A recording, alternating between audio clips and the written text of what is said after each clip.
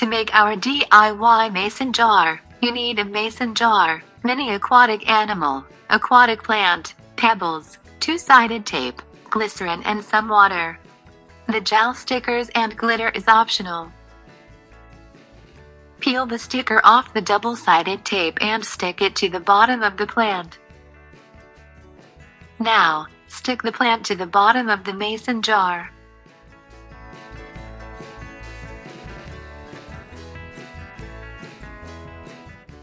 Pour in the colored pebbles and make sure that they surround the plant well. At this point, you may stick the gel stickers from inside of the mason jar. This is optional and your aquarium will look pretty even without them. Pour in the tap water to top off your jar.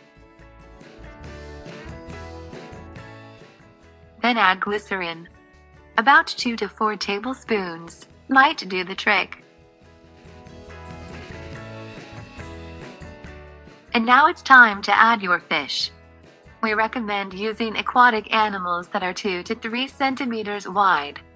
Our recommended brand is listed down below along with other items.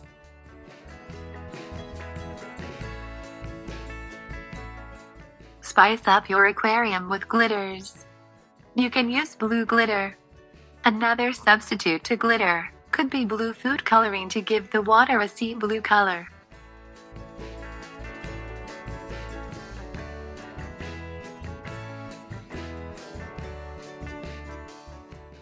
Close the lid and your DIY aquarium is ready. Shake the jar and watch the water move slower because of the glycerin and the glitter jiggle around.